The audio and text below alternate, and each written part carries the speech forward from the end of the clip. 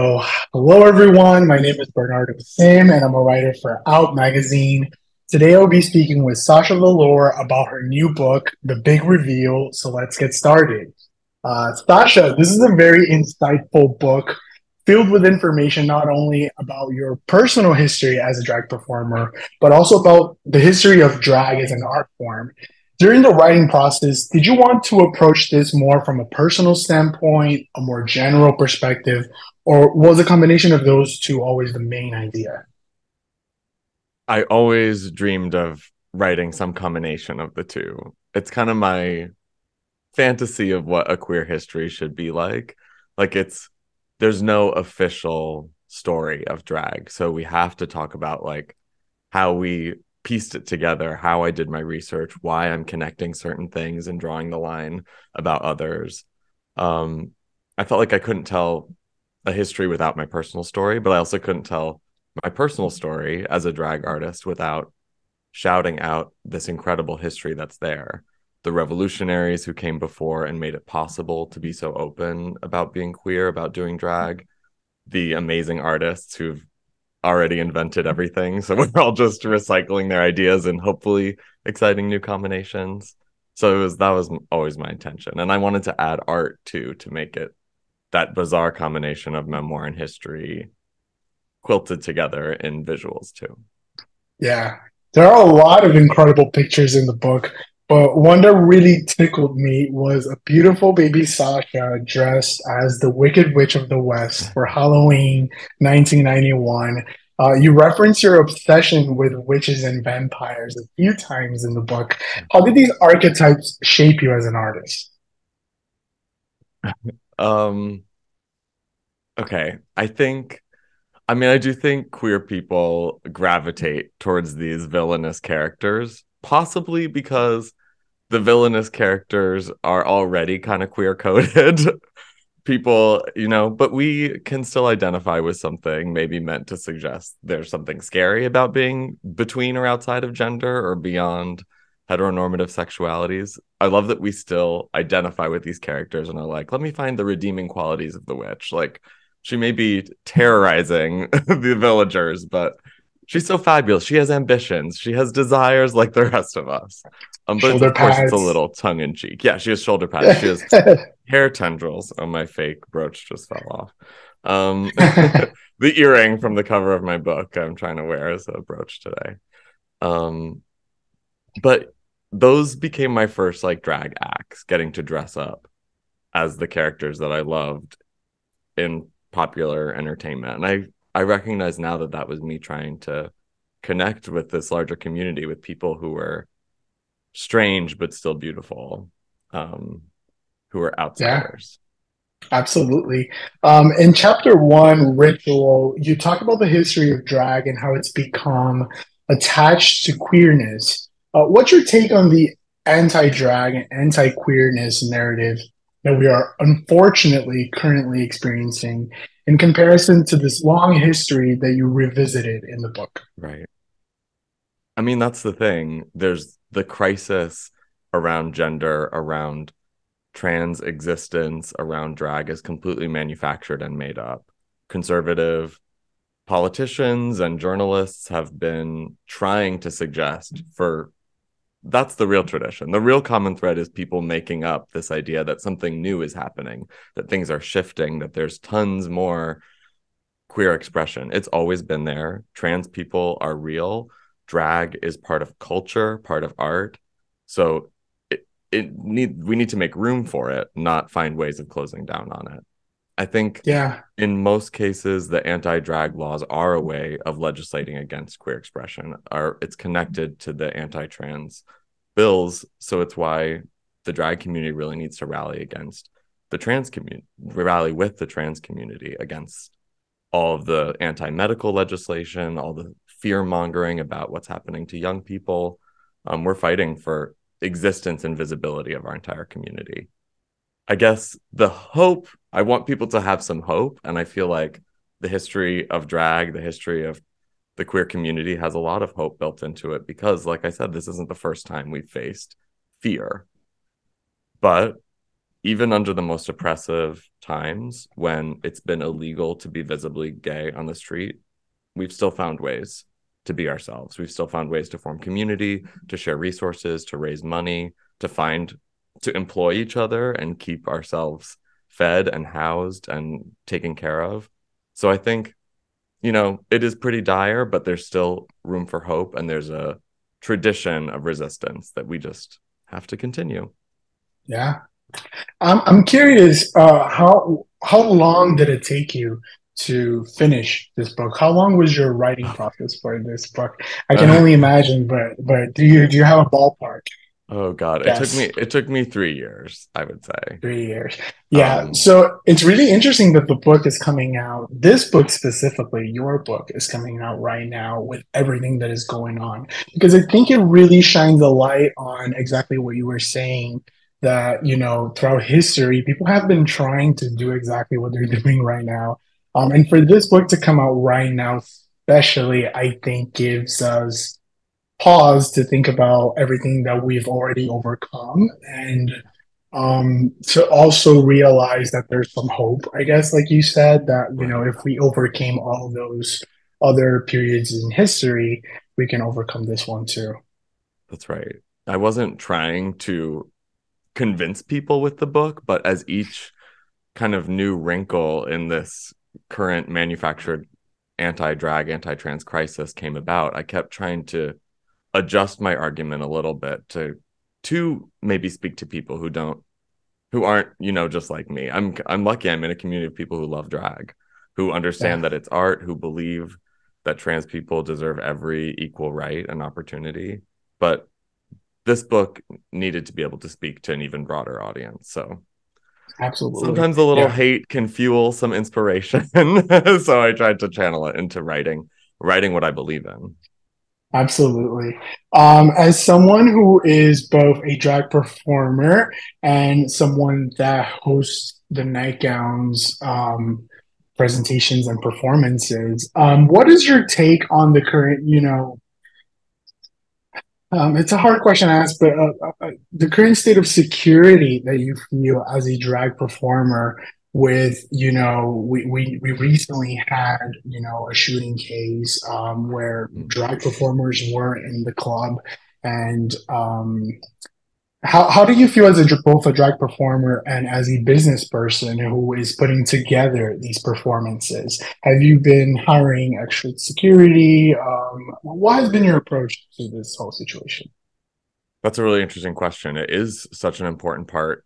Like a producer's job is so much more than the really fun creative thing. Yeah, Working with the right venue that provides security and staff that will take care of us. I think we have a really good home right now for nightgowns at Le Poisson Rouge. Um, it feels safe being in New York City, I guess. That's kind of an advantage of living here. There's such a tradition of drag. I feel, mostly, especially when I'm out with other people, I feel like we're protected on the street together, and that we can still be ourselves. So I'm just gonna keep trying to do my due diligence. There's always new things to worry about. That's like the real the blessing and the curse of being a producer is it's never a finished job. There's always new things to learn. So just keep adjusting. absolutely. Absolutely. In recent years, drag artists, queer artists, LGBTQ movies and TV shows as a whole have been more embraced by mainstream media.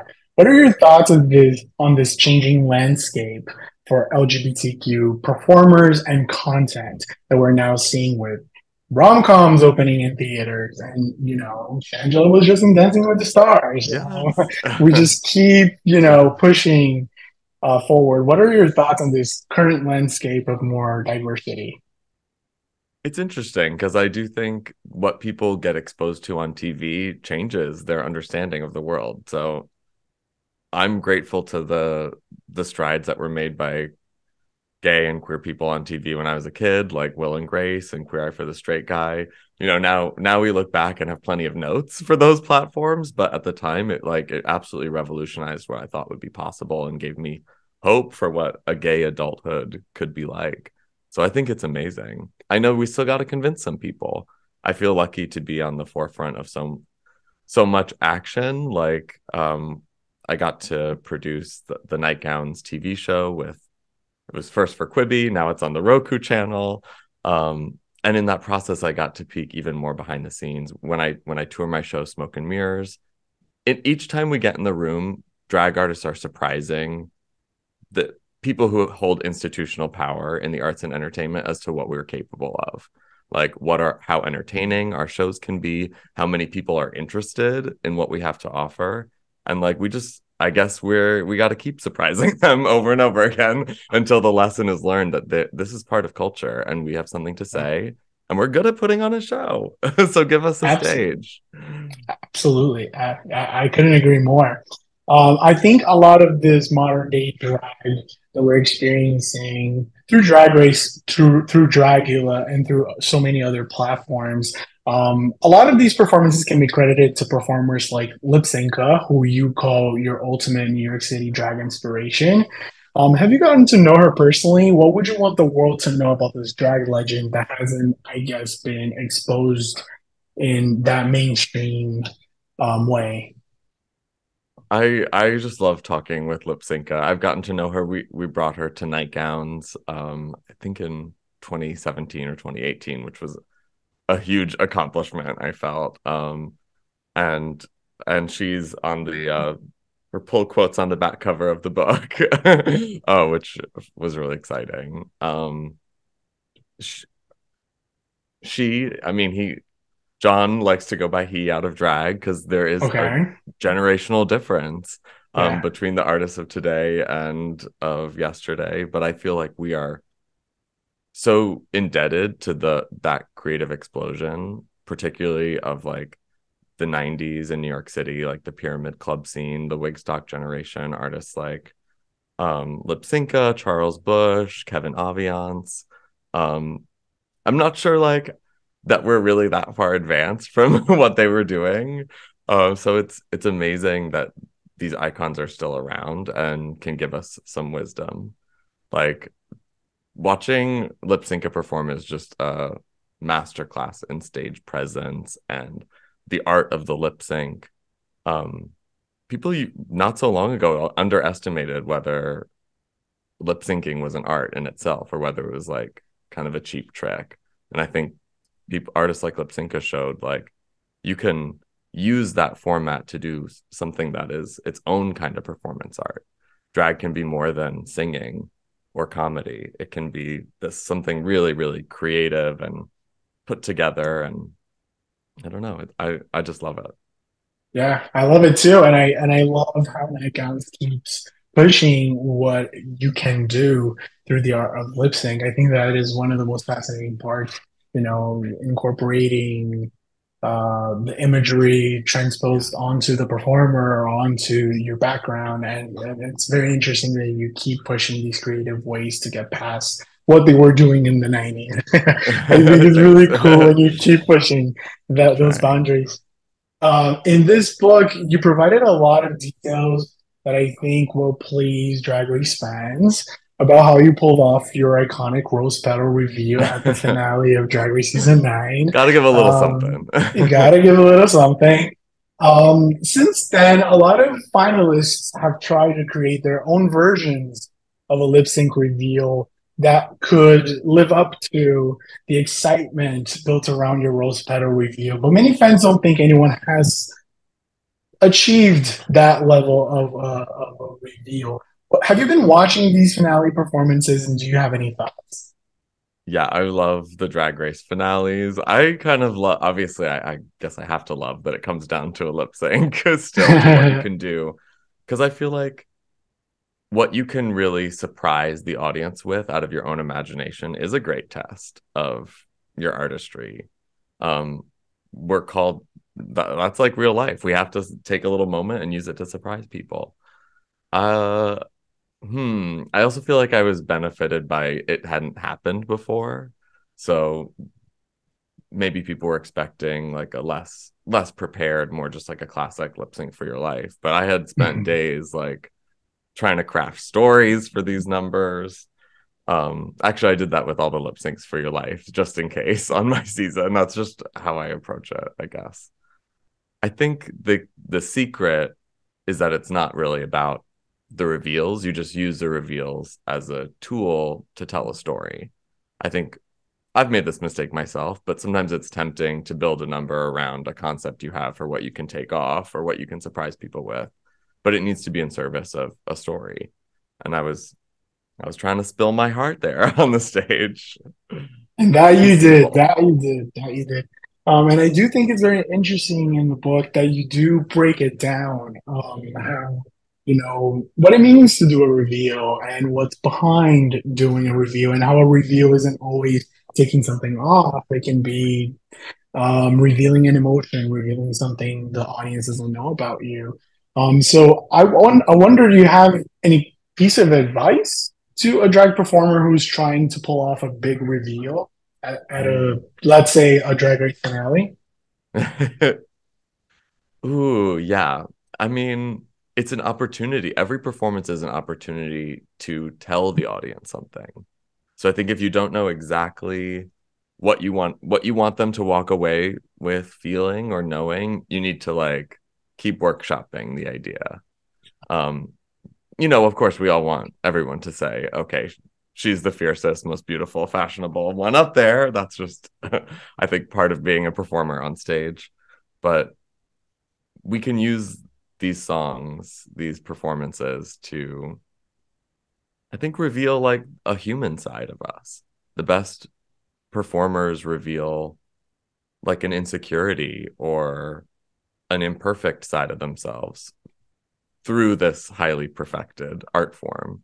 And I think that strange contradiction is the magic of drag and what we keep turning up to the drag show to see. We want to get to know people through their drag, the real side. Yeah, absolutely. The comic book strip that introduces the book jokes about you returning to reality TV to quote unquote raise your profile. And you seem like you're not interested in doing it. I have to sneak in this question here, Sasha. Do you ever consider competing on Drag Race again as a real possibility? Absolutely. I mean, it is not only a fun TV show, it is the currently the best platform for sharing drag with the world.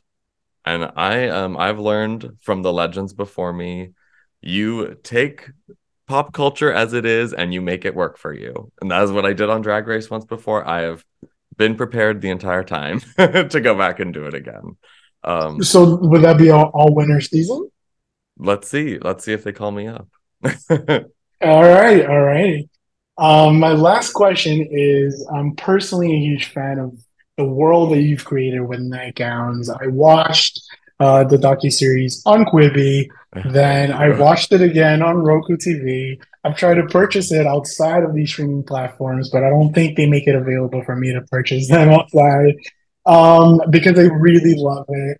That was my first exposure to like a HD performance of Sasha Colby, who is currently slaying the game on season 15. Exactly. Have you already fulfilled all of your dreams and goals in nightgowns, or is this a project that you want to keep expanding even further?